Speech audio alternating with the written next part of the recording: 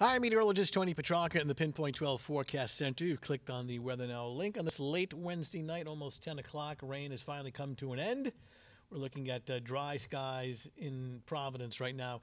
Temperatures are well above freezing, but what we'll watch for overnight towards daybreak, it may take a while for the pavement to completely dry off, and with temperatures perhaps near freezing by daybreak, could be a little bit of at least isolated black ice, so be mindful of that if you're heading out very early in the morning. So on our threat tracker overnight through daybreak, we'll keep it low, but just be mindful that there may be some icy spots, some black ice towards or just before sunrise. Overall, your Thursday looks good. We're in a pinpoint weather alert for Friday, specifically Friday morning.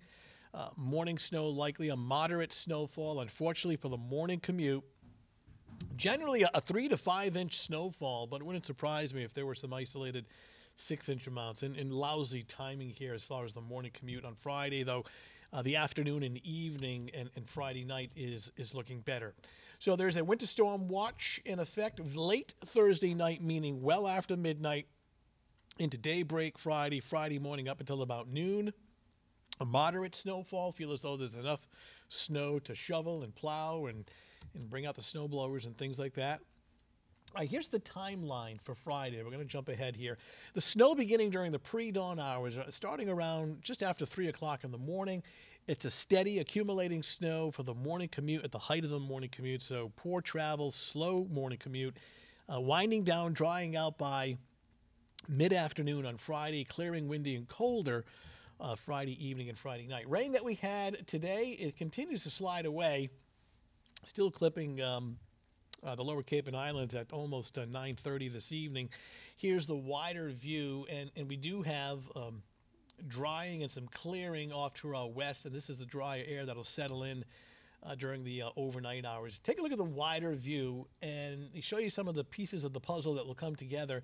There's energy within the jet stream that's diving out of the Rockies right in here, those yellow arrows, and what that will do is help to initiate a storm across the south, and then this will track north and east and off our coastline and give us that accumulating snow on Friday morning. So that's what it looks like right now. When we take this into the future, and you can see there's that low pressure coming out of the southeast, and here it is on Thursday night at 11 o'clock. It's still to our south, so we are dry. But during the pre-dawn hours, you can see that shield of snow overspreading the area. This is around 3, 4 in the morning. The storm is just offshore. How close or far away from the coastline will dictate the amount of snow, but we're going with a general 3 to 5 inches at this point. Of course, we have all of Thursday to kind of analyze new data coming in, so you want to check back with us. This is 9 o'clock in the morning, still snowing, but watch how rapidly it pulls away by afternoon and evening. So it's a quick hitter. You know, the bulk of the snow is roughly 4 in the morning until about 10 a.m. on Friday morning. So let's jump ahead to your Thursday morning, which is fairly quiet. Looking at sunshine. And again, take note of how the temperature is near the freezing mark near sunrise. So if there's any damp roads left over, there may be some patchy black ice. So be mindful of that 5, 6, 7 o'clock in the morning. But we'll get above freezing. We'll top out in the upper 30s to low 40s. Breezy, cool, and dry day. There's the afternoon. It's looking pretty good. And then the landscape changes completely here on Friday. This is Friday morning, perhaps your backyard. A general 3 to 5 inches. Now, that'll be realized by noon Friday, but it'll accumulate during the morning. And while we're going with 3 to 5, an isolated 6-inch amount wouldn't surprise me. So we would certainly classify this as a moderate snowfall. Here's a different look at the accumulation forecast, generally statewide of 3 to 5 inches. And, of course, poor travel early in the morning on Friday and gradually improving by mid-afternoon and into Friday evening. So, again, a decent day coming up on Thursday. Just watch for perhaps a little patchy black ice towards sunrise.